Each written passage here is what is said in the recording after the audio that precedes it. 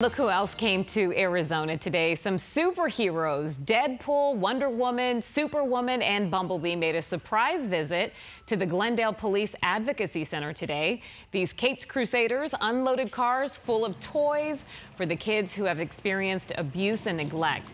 Melissa Thomas with the center says that a hero's visit goes a long way. Just to leave a child with that positive experience so that when they remember the center, they don't remember the ugly, they remember the nice things that were done for them.